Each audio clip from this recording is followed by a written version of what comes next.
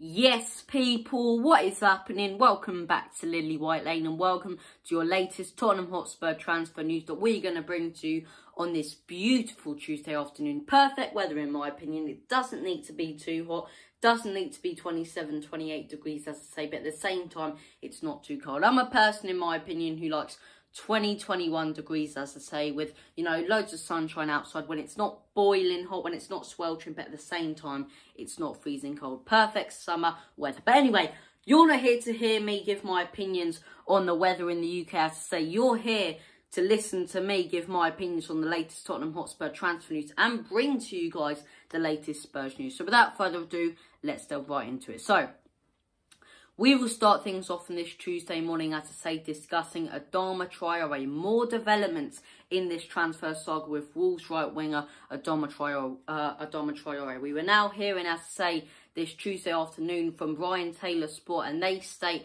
the Wolves have already lined up a replacement for Spurs target Traore in Guedes. Very, very interesting developments into this story, right? We knew that we were being linked with Traore as soon as that game finished with Wolves. As I say, we could clearly see that Paratici and Nuno wanted Traore, especially Nuno, because you have to look at it from a standpoint as he's worked with Traore before. He knows how good Traore is, and as I say, he's an absolute class player in my opinion. I understand a lot of the criticism he gets for his end product, but at the end of the day, he doesn't have any service. He has to make the chance for himself, as I say, after all this brilliant skill that he does. And once he finally gets in the box and gets his chance, he's so knackered and out of energy to put it into the back of the onion bag, because he's done all the running for his team, especially last season, right?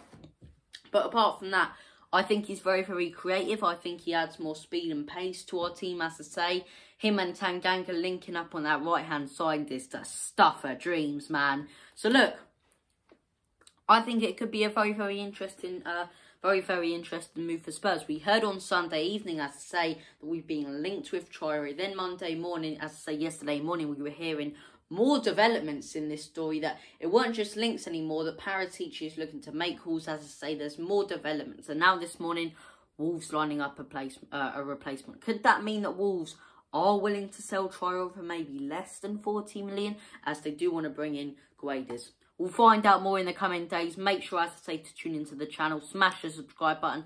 Tap the notification bell so you'll be notified on all the latest Traore news and Tottenham Hotspur news. But anyway, enough about Adama Traore. That brings us on to our next story this Tuesday afternoon. And this one's very, very interesting as well. We heard that Spurs were being linked with more strikers, and now we're hearing that Tottenham Hotspur are interested in Porto forward Luis Diaz. We've heard it before, as I say. We heard it in January. We heard it at the beginning of the summer transfer window. And now we're hearing it again. This comes, as I say, from Bruno Andrade.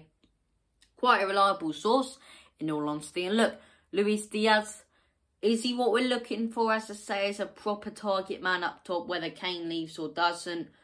I personally don't think so. I don't know if he can fill the gap. Now, he knows how to put the ball into the back of the net, but he has nothing apart from that. You know, what passing-wise is very inaccurate. I don't think he's what we're looking for as a striker, especially if we are looking to keep Kane and have someone who can play alongside him. We should be looking more for the likes of Ollie Watkins, for example. You know, a proper target man, someone like that. He doesn't have to be from the Prem. He just has to be a proper target man. So look, very, very interesting news there. Let me know what you guys think in the comment section below about this deal. Do you want Luis Diaz at Tottenham Hotspur, or do you think, like I do, he wouldn't really fit into the squad? Anyway, let's move on to our final story this afternoon. In Fenerbahce in Turkey are keen to sign Moussa Sissoko. Obviously, we've been hearing for weeks that Moussa Sissoko has been linked with a move away from Tottenham Hotspur and does want to move away from Tottenham Hotspur. So it suits all parties. It suits Sissoko, his family. It suits, as I say, Tottenham Hotspur, Daniel Levy, and Nuno Espirito Santo. I think it's a perfect move, especially if we can make a few bob out of it, especially if we can make a bit of money at this deal. 15 million, as I say, he can go to Turkey. We can use that money to invest in a new striker with some of the extra money. To use that money, as I say, if we can get this deal over the line in the coming days, to add to the money we're looking to purchase Traore for. So look, Sissoko potentially moving out of the club.